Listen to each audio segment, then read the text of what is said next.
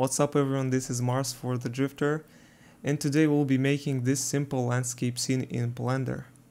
And also I'm making a giveaway. This will be realistic terrain maps with multiple masks that you can use for your games and artworks, etc. More of these height field maps you can find on my Patreon page. So yeah, without further ado, let's get into. Okay, so here we are in Blender. First off, let's switch to cycles and choose experimental feature set. Go to subdivision and change these values to 3. These values are responsible for the density of subdivision. Let's delete the default cube, of course, and add a plane.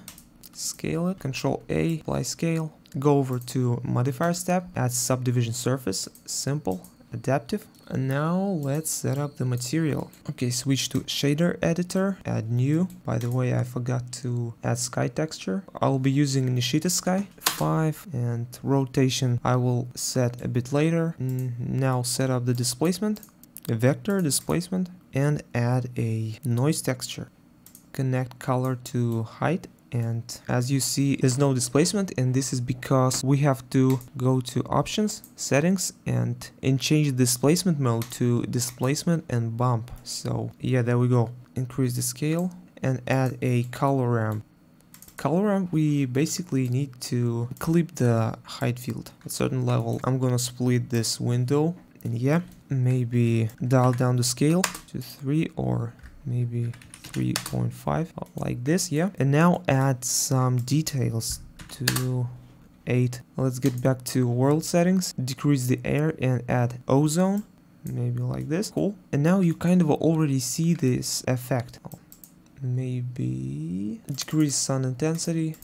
It's too harsh. I think it's time for adding a water. So another plane, add new material and delete principled. We need simple glass shader and a bit of roughness, 0.1. Yeah, maybe there. In order to add ripples, I'm gonna be using another noise texture. Yes, noise texture and a bump node. Connect it here, factor to height and Control Shift B. Let's increase the scale.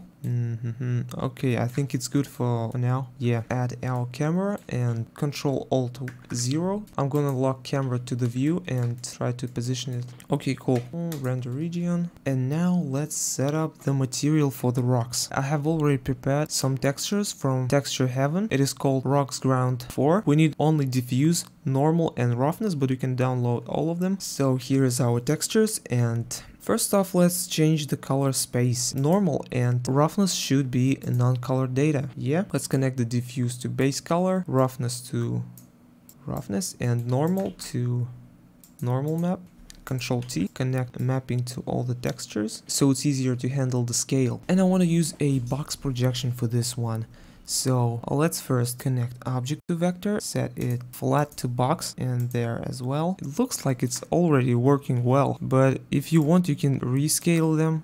It's too big, and I'm gonna leave it there. Okay, and rescale our ripples. Maybe this will work. Now I'm gonna add empty, and empty I need to control the depth of field of the camera. Depth of field, and choose empty.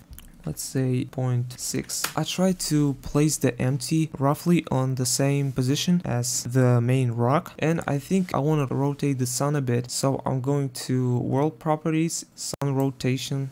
I'm gonna try different angles. Yeah, maybe this will work. I want to move the camera a bit, maybe add some ozone. One last thing is to add some kind of a fog glow. First, let's hit F12 to render this. Go over to compositing, use nodes and press Ctrl Shift left click. Now I'm going to add filter, glare, and yeah, let's preview the glare. Change to fog glow, increase the mix factor, and yeah, maybe somewhere about there.